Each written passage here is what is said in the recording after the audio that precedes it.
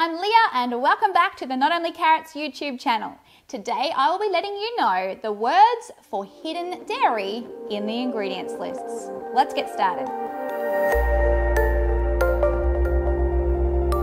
Okay, this list is ridiculously long and I didn't memorize it. So my cute little doggy and me are going to read the list out to you today, and you can get just as freaked out as I did when I read the list. These are the hidden words for dairy. Here we go.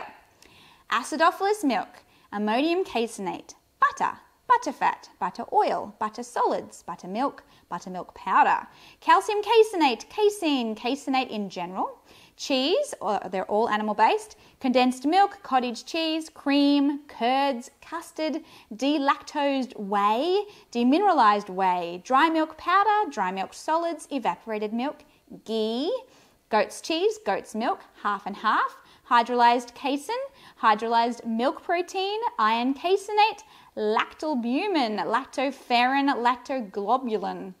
Wow, that's a big one. Lactose, lactulose, low-fat milk, magnesium caseinate, malted milk, milk derivative, milk fat, milk powder, milk protein, milk solids, natural butter flavor, non-fat milk, nougat, paneer, potassium caseinate, pudding, recaldent, rennet casein.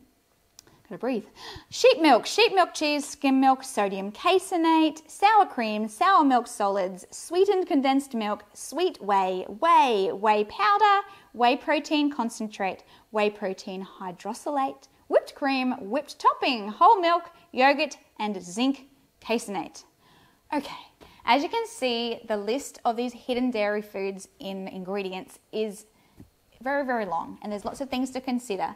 But after you've been vegan for a while, you start to just notice these words and you don't think twice about them, and you'll also start to get used to brands that don't contain these dairy ingredients, and it becomes habitual what you'll buy from the shops and so on. So don't get too freaked out, but it is really important for you to notice that if, for instance, you decide to be vegan and then you're finding that you're not seeing the health changes you expected, it's possible that you're eating something that's still got hidden dairy. So check out that list and see if the things in your cupboard are actually as healthy as you're hoping they are.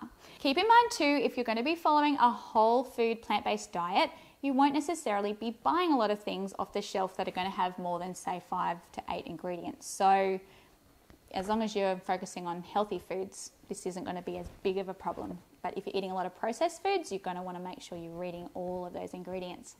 If you are curious about the effect that dairy can have on your body, there are 2 books I recommend you have a look at. One is the China Study by Dr. T. Colin Campbell. We have links below for this. And also for the book Your Life in Your Hands by Dr. Jane A. Plant, who actually cured her own breast cancer by eliminating dairy and following a very strict, almost 100% plant-based diet. The other book I recommend is How Not to Die by Dr. Michael Greger.